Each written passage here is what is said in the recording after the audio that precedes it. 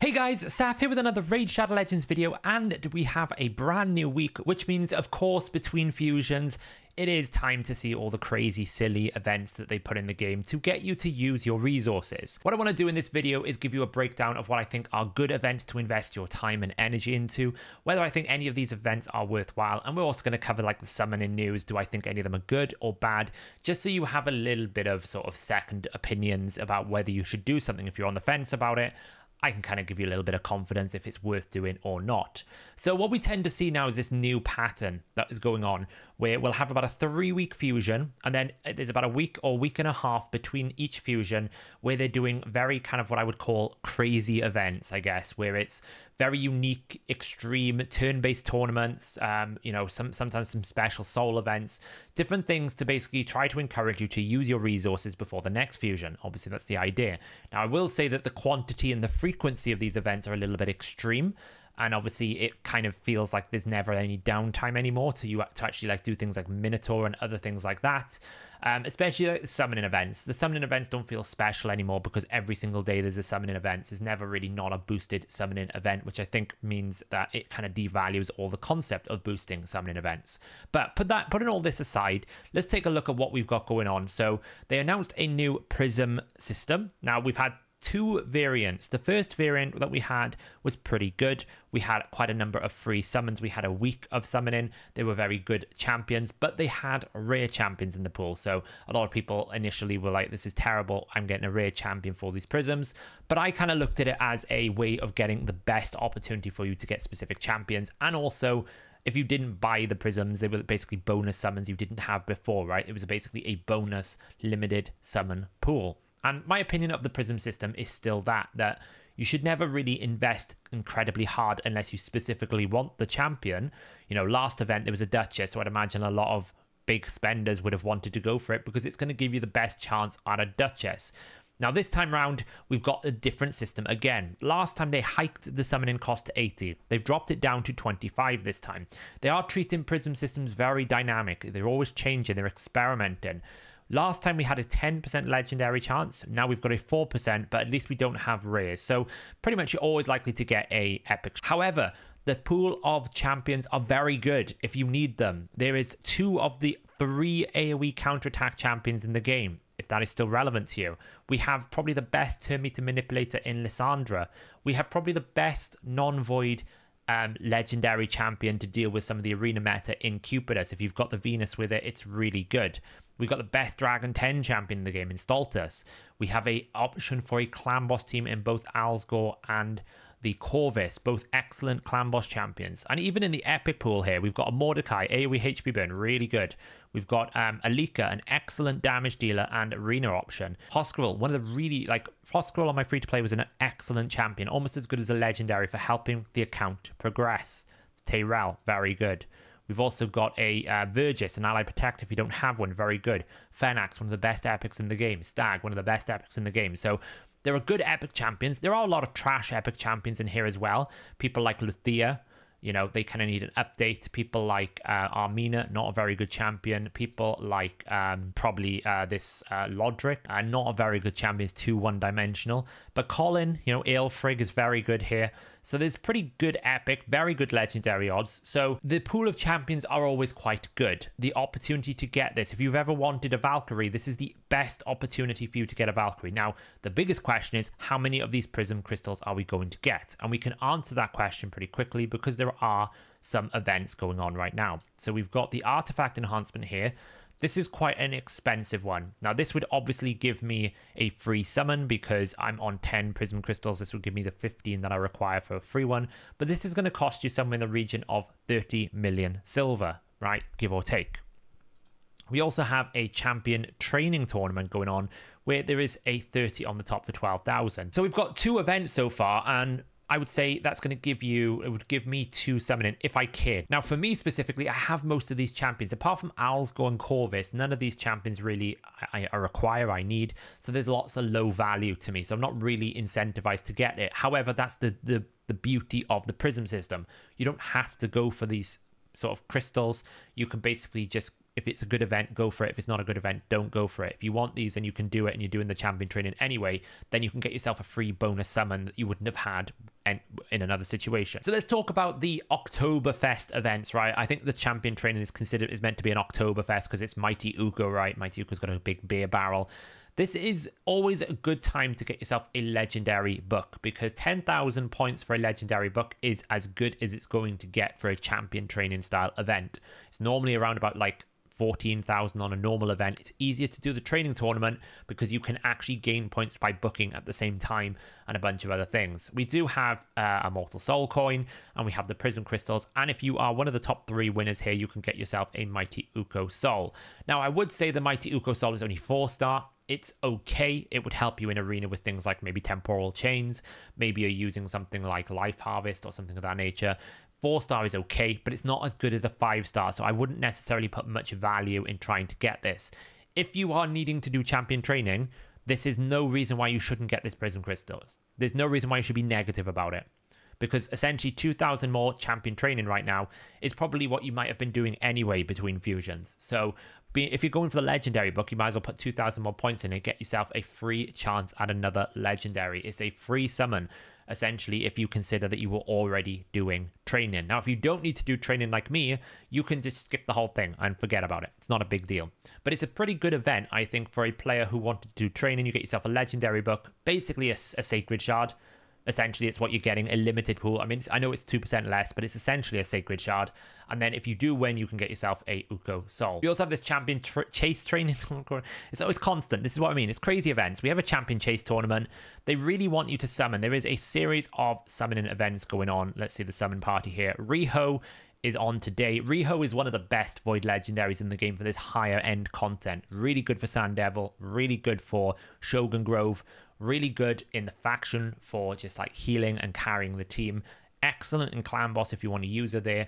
She is such a great champion that, you know, for a Void Legendary, it's one of the good Void Legendaries to pick up if you want to go for it. We also have a ×10 on the on tomorrow. So basically Tuesday to Wednesday. This is Kyoku with the Crowned. And this is going to be from Sacred, Primal, and Ancient Shards. Now, we didn't have a ×10 Primal on the weekend. It caused some confusion, and that's because we had a ×2 in the Primal. I don't think they want to do a ×2 and a ×10 together. So we will see things like they will do a ×10 from a Primal Shard, a ×2 from a Primal Shard, but it will never be for mythical champions, I think, at least for the first 6 months, until there's like a pool of mythical champions. We also have Yumiko on Wednesday, which I would imagine that's when Krakens are going to be going crazy. I know Scratch is still after his Yumiko, so I'm guessing he will try and pull every Void Shard he's got to try and get a Yumiko. I will probably try and pull whatever Void Shard I've got for Yumiko as well. But I won't spend money on it because right now I'm not encouraging them by these events, right? If I've got a Void Shard, I'll pull a Void Shard. If I get lucky, I get lucky. But I won't buy any shards right now. It's just a waste of money. It's just too difficult to get these champions. So we've got those summoning events going on alongside this champion chase tournament. As I said, there's a summoning event every single day. Now it is pretty good if you can get to 10,000, but that's a very big ask. For an Eternal Soulstone, that 10,000 is a lot of points. You're basically talking 20 legendary champions to get that. That's a big ask. If you're going on a crazy champion pulling session, I guess you could do it. And I'm sure many of the Krakens, you know, if we look at the global leaderboard, they're probably already at 10,000. There you go. Look, there's plenty of them there. There's already loads at 10,000 points who are going, I guess, for certain champions that they want. I personally won't be going for the Eternal Soulstone. I might try and get these coins at 800 because obviously I'll pull a few Void Shards. If I get an Epic, that might get me there. Maybe the Essence as well is pretty decent. But if you are pulling, it's a better than normal champion chase because you've got, you know, these bonuses above here if you were pulling shards and you had them available to you. Now, I did see Nub Raids do a video saying this Oktoberfest was a terrible event. I actually kind of disagree. Because so far, we've had Primal Shards on the top of winning a tournament, and then at the end of Dungeon Divers, which is about 6,500 and 7,500, we get a guaranteed Primal Shard for 1850 Dungeon Diver points. Now, keeping in mind a sort of a Primal Shard is a little bit better than an Ancient Shard, probably not as good as a Void Shard and not as good as a Sacred Shard. If we have a look at how they kind of put an Ancient Shard in similar pricing in the Artifact Enhancement event, it's about 20 million silver for an Ancient Shard. They're giving you a Primal Shard for 1850 Dungeon Diver points. This is the cheapest you'll ever see a Primal Shard. And it's at a time when, to be honest, what else are you going to do with your energy, right? You can get Dungeon Diver points whilst doing champion training. You can get Dungeon Diver points doing Spider, because there's a Spider tournament going on. There'll be a Dragon turn attack tournament. Those turn attack tournaments generally have some good soul stones in them, or some other good benefits. So you will probably find that actually getting to 1850 for a free primal shard for that is actually quite good. Now, I'm using the word free a lot. I know a lot of people in comments will probably saying it's not free because you've got to use energy. What else are you going to use your energy on right now? You want to hoard for the next fusion? You can do if you want, but you're going to end up losing more energy that you would have got by just a natural regen, right? Unless you're sitting on 7,000 energy, it doesn't pay you to hoard that energy. You might as well use it, right? I'm on about 500. I will gain more for my daily regen than saving it for the next fusion at this point. This is a really good way of getting a primal shard. It is the cheapest by far that I have seen in the game. If you think, it's basically 5,000 less points than the Dungeon Divers before. 5,000 is a lot of Dungeon Diver points. Now, in terms of how much energy you're going to need to sort of get this Dungeon Divers, well, we know what the average on, say, a stage 20 is going to be. Per run, we normally get around about 12 sort of event points, Dungeon Diver points, per running a stage 20. So if we've got 1850 here, we can just do some basic simple math. We can divide it by 12. That'll mean on average, you need to do maybe around about 154 dungeon runs here. For you to be able to get enough Dungeon Diver points. So on stage 15, we're talking about 16 energy. It's about 2,500 energy here for a primal shard. And you've got 4 days to do this. So you will naturally get enough of that energy. It's about the same as all of your daily energy, putting it into dungeons or something that you want. Now, obviously, if you do champion training, it's a little bit different, but you probably can still get quite close. So I actually think this is a reasonable position to put a primal shard. There is a barrel at 2,000. I don't rate barrels at all. I think barrels are like the worst, like one of the worst things you can get in the game. There's just not many windows where you're going to use it. The only place it's valuable is if you've got a champion with already has masteries that is level 15, you make it to a rank 6. Therefore, you might as well barrel it because you don't run it in Minotaur. Most people will rank 6 a champion, run them in Minotaur, and then they get to like level 45 or so. And then it's only like the last few you can put it into your training pit and finish it off if you've got one slot free. There's a few brews here. 50 brews is pretty good. A rank 4 chicken is not bad. It's actually quite a lot of brews. It's 130 brews. It's actually a fair chunk of brews, to be fair. The potion and the silver is irrelevant. So overall, it's actually a pretty good event. Considering what we usually get in Dungeon Divers, which is basically the end of Dungeon Divers is really good and the rest of it is terrible, there's actually a substantial amount of brews which you can invest back into your champion training if you wanted to. The artifact enhancement is terrible. It's not great. I mean, you basically get like, what, 325 energy and 65 gems.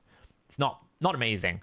I wouldn't necessarily invest much time and effort unless you needed to build a team, right? You might as well do or gear cleanse. If you're gear cleansing, so you can do like quite a cost, a silver neutral kind of event, then you might be able to pick up some of these rewards without spending an awful lot of silver. But this prism crystal is around about 30 million. This ancient shard is around about 20 million silver. So it's a very big investment if you want to do that. So yeah, those are the events that are going on right now. It's up to you what you want to do. If you want to hoard your resources for the fusion, which will probably get announced sometime this week, I would have thought, maybe towards the end of the week, maybe towards the start of next week, we'll probably get some sort of a fusion announcement. We might get an epic fusion because they normally like to kind of do an epic 1 week fusion so that it falls in line with an October fusion. We always have a Halloween style fusion, so we'll have to see how it kind of evolves this year. But it's up to you what you want to do with your energy. All I would say is don't instantly look at these primal quartz and think, oh, it's terrible, there's nothing in the event. This is a very good way. It's 100% primal shard, right? You get 100 quartz, it's 100.